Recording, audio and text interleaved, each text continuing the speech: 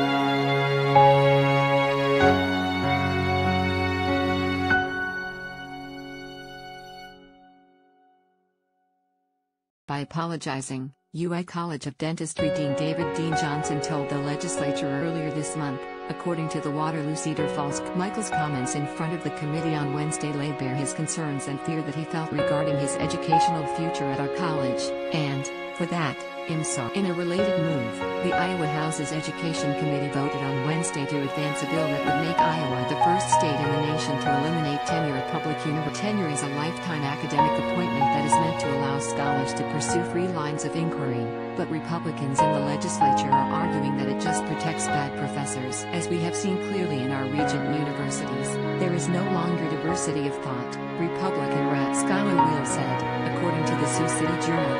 Why are we giving professors a lifetime appointment on the taxpayer dime? Wheeler adds this simply removes a mechanism that protects bad professors. Representative Mary Masker, a Democrat, said she plans to fight the bill. I don't believe this is creating a good impression of our state and our educational system, she said. It will suffer greatly if we were to abandon or eliminate tenure.